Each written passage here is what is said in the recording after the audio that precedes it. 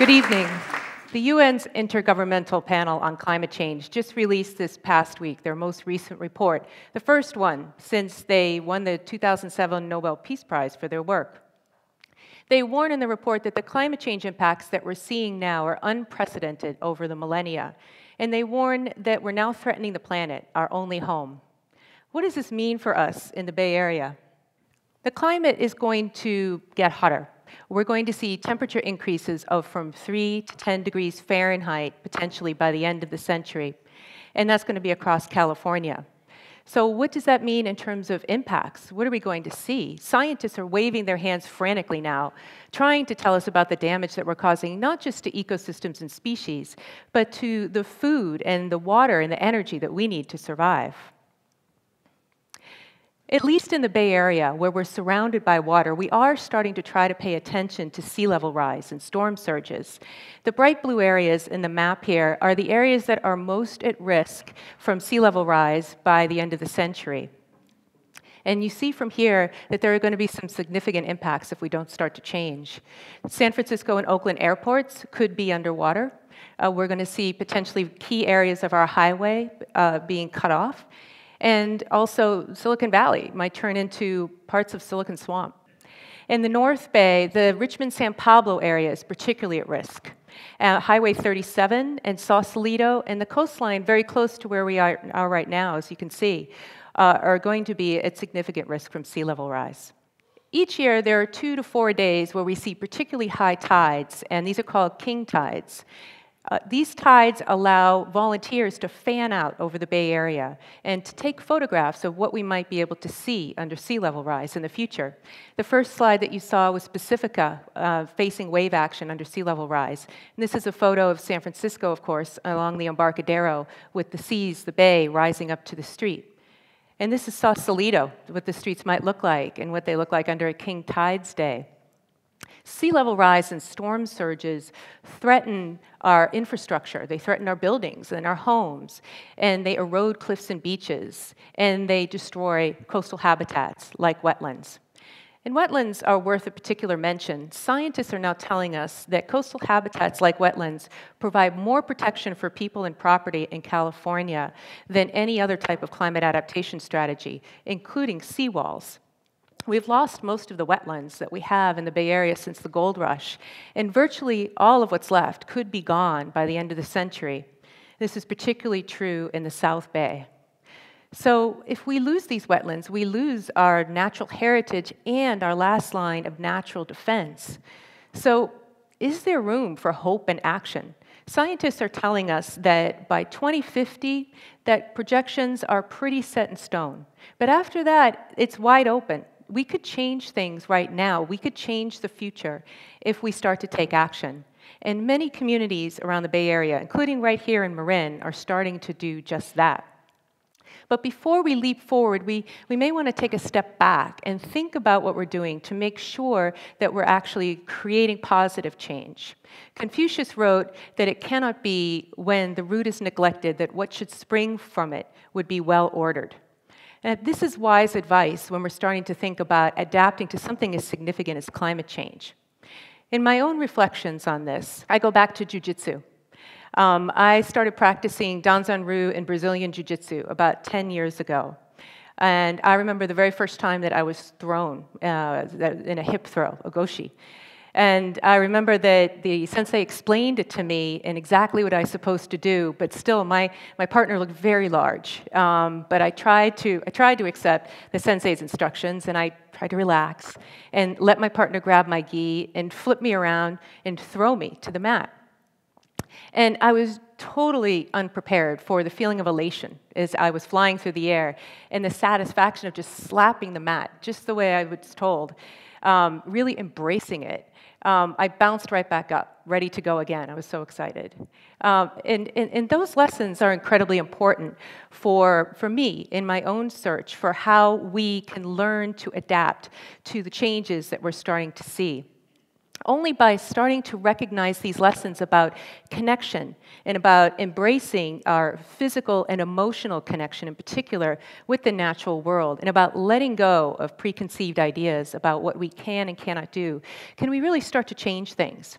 And I carried these lessons from the mat onto my environment, into my environmental advocacy.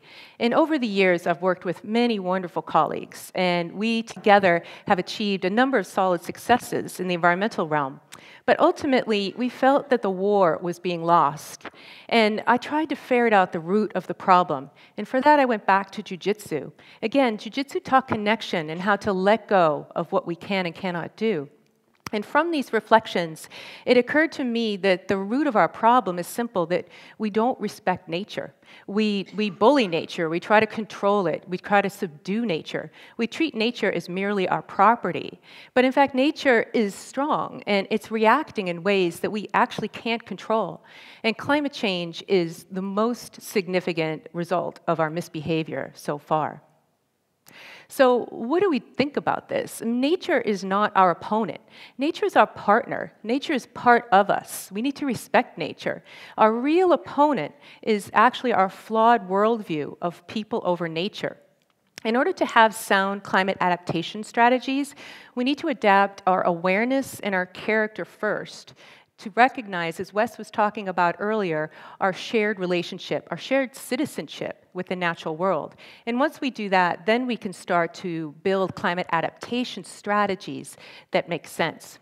So how do we go about doing that? Well, the first step is to recognize that nature has inherent rights. Just as all of us assume that we have inherent rights because we're born on this planet, not because a government agency that would be shut down today gave us these rights, but because we're inherent, because we were born here. That same logic applies to nature. It applies to the natural world. Only by recognizing and respecting nature and respecting its rights can we create the foundation for the climate change adaptation strategies that we need to develop. And so how do we start to think about this in terms of changing how we do our laws? I've been asked, what about our current environmental laws? What if we just implement those better? Or what if we take one of these new approaches like sustainable development? And the way that I respond is that both our current laws and sustainable development have the same inherent flaw, this idea of development. They buy into this larger misperception, this flaw, this myth that we can have infinite economic growth on a finite planet fueled with endless natural resources. And that's just a flawed economic worldview that will create more damage. To find a real solution, we have to dig a little bit deeper. So to do this, let's try a thought experiment. Instead of sustainable development, we could start to think about something like sustainable communities, or better yet, thriving communities, where you're starting to think about the rights of nature and the rights of people flourishing together. And what that might look like, and what our economy would look like serving sustainable communities. Right now, people and planet are serving the economy. If we expand our idea of communities to include both nature and humans and focus on that as our goal, then we're going to see some significant changes. Adam Smith has been called the father of modern economics, but he didn't want the system that we have today. He actually praised as wise and virtuous, the person who put aside his or her own interests for the public good, and said that the chief part of human happiness arises from the feeling of being beloved. Aldo Leopold extended this vision and said that we need to be able to have a respectful relationship with land that includes love. We can express this intrinsic love for the natural world by recognizing the rights of nature. So what do we do about this here in the Bay Area?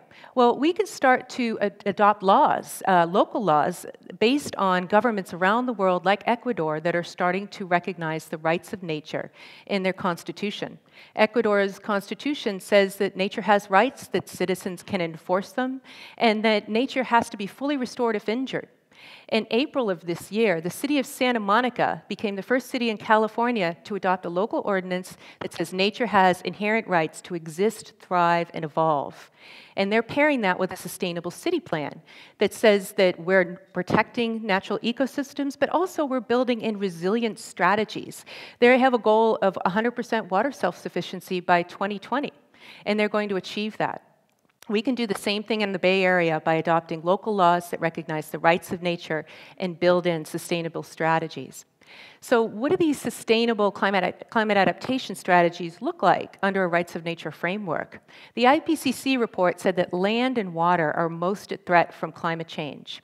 So let's look at water first. Climate change in California will melt Sierra snowpacks, will create more drought years, and here in Marin, where we collect rainfall for much of our water, we could be suffering from swings from droughts to wildfires back to droughts, making planning for water difficult. So what can we do about that? Well, a no-regret strategy would be to adopt a goal like Santa Monica's and really focus on both our right to water and the environment's right to water. And we can do that by making better use of conservation, of capturing stormwater, as we're seeing Santa Monica is doing today, and reusing it, reusing recycled water, gray water, and accelerating groundwater cleanup. These are all strategies that we can start to do, recognizing both the rights of waterways and the rights of humans. And now let's talk about land. Our food supply is being threatened by crop quality and quantity changes from climate change. A no-regret strategy for food would be to adopt a certain goal, a goal of a certain percentage of food that is grown locally, to be consumed locally. And that both is mitigation and adaptation because we're able to reduce greenhouse gas emissions from the food transport. So replacing lawns with gardens or celebrating locally the benefits of local food can start to be able to bring communities together in a connected, healthy way.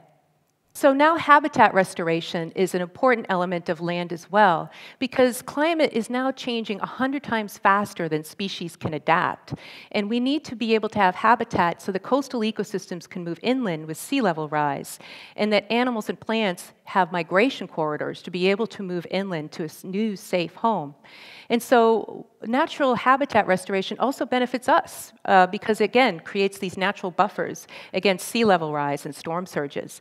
And if we do this locally in our communities, we can reach out to local volunteers and local scientists to do the work. Again, building community with each other. Crissy Field in San Francisco illustrates the immediate benefits that we can really see from habitat restoration. In the 1990s, Crissy Field sat contaminated and fenced off. Then 3,000 volunteers planted 100,000 plants and created the tidal marsh, sand dune, and meadow habitats that we see today. And that was all done primarily with volunteer labor. In conclusion, I want to come back to Jujitsu and to think about how when you're struggling on the mat with an opponent, you're really going back and forth and countering, and you're fighting for every small sliver of space.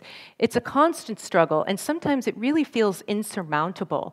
But in that moment where you really never give up, you just have to trust your technique and realize that eventually it can suddenly tip in your favor. And the same is true with our struggle today. Our worldview of nature as commodity is a very powerful opponent. And to start to make that shift to a worldview where nature is part of us, nature is a partner, we need to trust in our physical and emotional connections with the natural world, and to trust that these preconceived ideas that we have about how things can operate can most certainly change.